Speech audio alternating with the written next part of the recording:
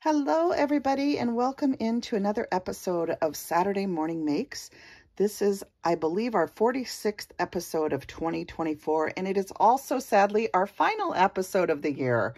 Well, maybe not sadly. We've made it through the wonderful year of 2023, and it's just been a joy sharing art with all of you. I am filming this episode in the afternoon. It's about 3:30 here in Seattle.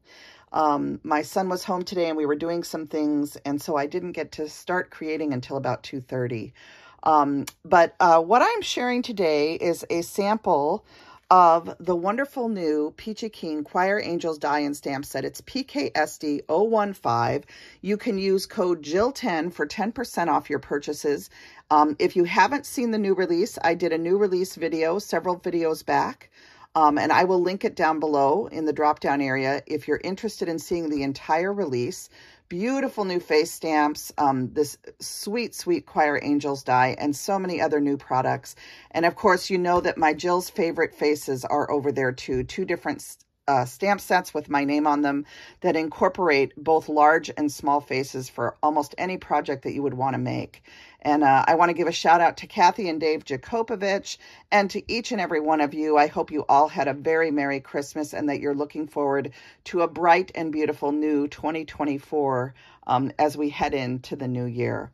So I'm coming on to share a sample because when I did the release video, I did not have time to make a sample, and I've had some questions about the die set too. So I thought I would just kind of go over and show you the die set and how it's laid out. Please excuse all the ink on my hands. I was refilling Copic markers last night, and I've gotten a lot of it off, but there's still a little bit of residual ink on my hands, which I'll have to take off with some rubbing alcohol. But anyway, this is the die set, and Kathy has this laid out beautifully. The only piece you need to remove is this little heart. And that allows you to cut out your face for the angel. If you are going to use the gingerbread die set for the face, you could leave this all intact. And this would actually make, you know, you don't necessarily have to use this circle for the circle to stamp your face on. So this is the die set, and I thought I would just go through it a little bit. She's laid it out so that you can kind of see everything in order, if you will. So you have the angel wings, the face, you have the dress and the collar, okay, and there's two different style dresses. You have a little scallop edge for the dress. This is to make shoes if you want, and you can coordinate that with these little feet over here. This is also for shoes. These are different sleeves that you can use with the gowns to make them into choir robes. And then this is the choir robe collar. There's different hand sets in here that you can use to add to the base of the sleeves. And then you have a bear, a little, you know, like a choir manual or a hymnal or a book, depending on how you want to use it. There's a bell also as an accessory. There's two bows. You can add the bigger bow at the collar if you want.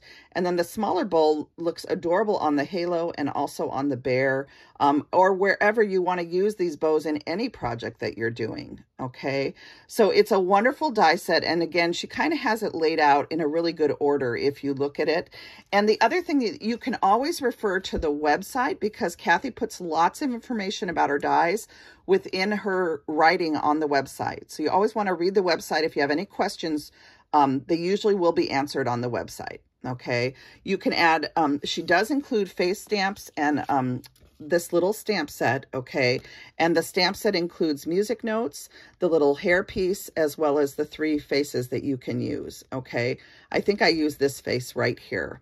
And then she does show also all the different ways that you can put the die set together.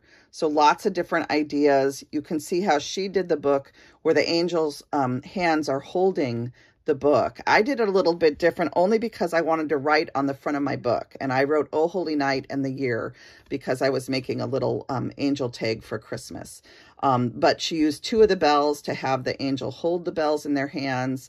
In this one, the little angel just has her hands there with nothing in them, but she has the big bow on her chest. Here, they're holding the teddy bear, and the teddy bear has the bow in both of these. So Really, really sweet. And you can see all the different ways she also did the hair and the halos.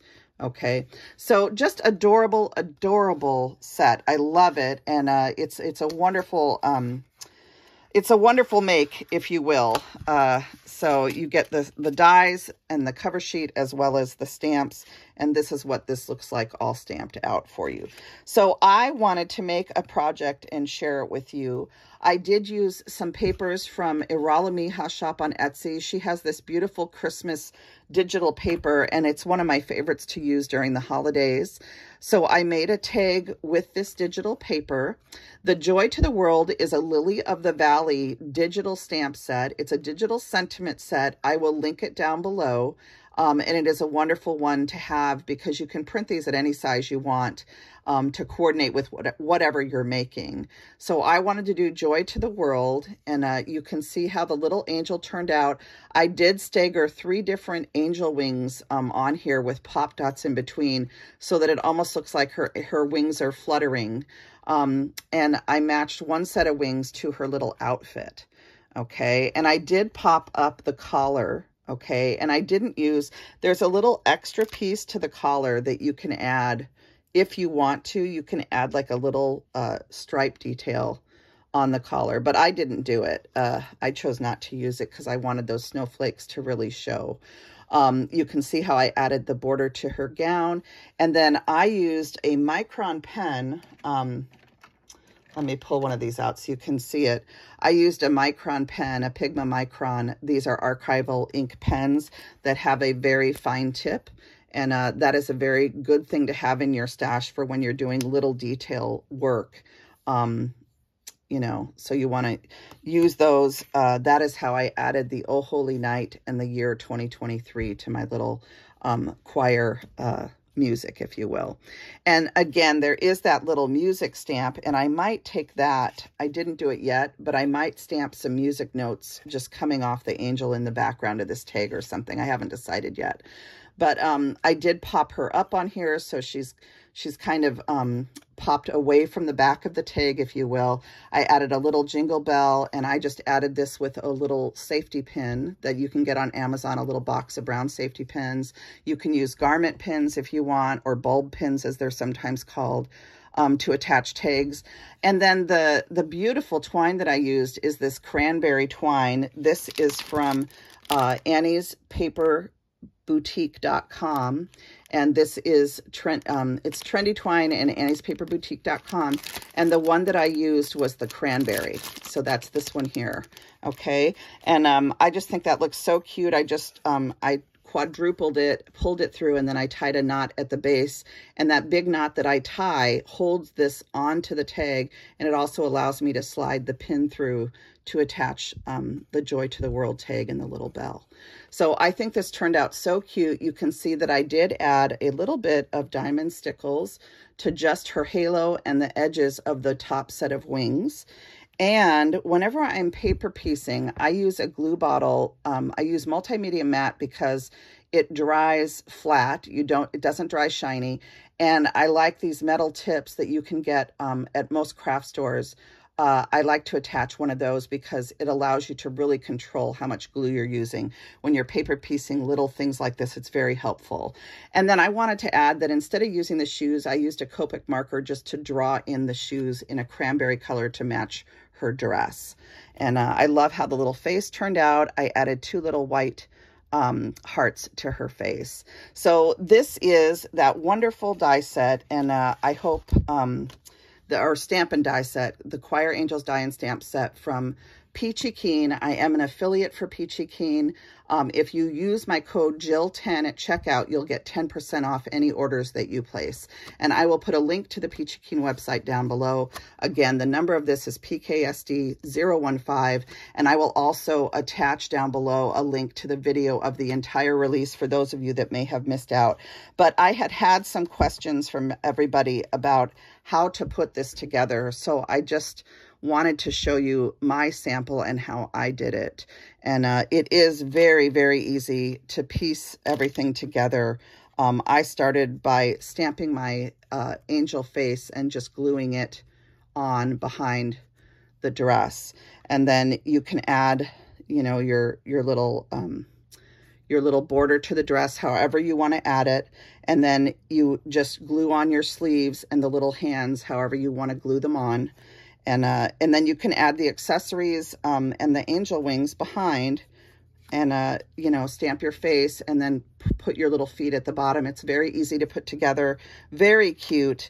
And I love that she did the little bear and the bell as accessories so that you can have the angel be ringing a bell. Or also for Valentine's Day, you could do little angels for your friends and have them holding a heart.